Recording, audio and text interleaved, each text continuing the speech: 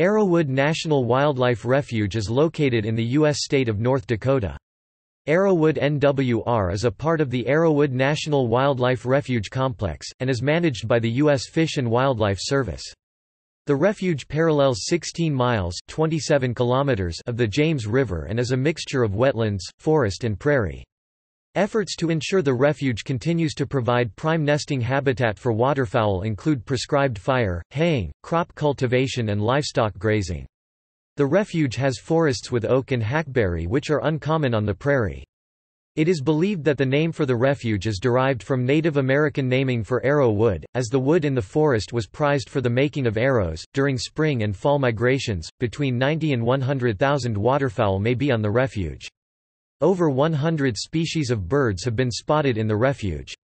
More than a dozen species of ducks and wading birds have been documented. The most common waterfowl usually seen include the Canada geese, mallards, pintails, blue-winged teal, shovelers, and gadwall.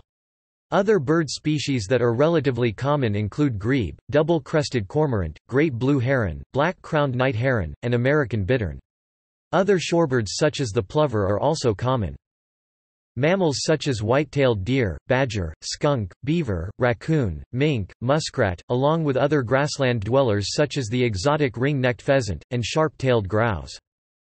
The refuge permits hunting and fishing in season and with proper permit. Hunting is legal but only for deer, upland game birds such as grouse, fox and rabbits. There is a 5.5-mile (7 kilometers) nature trail that leads from the visitor center, although it may be closed during certain times of the year such as during the nesting season.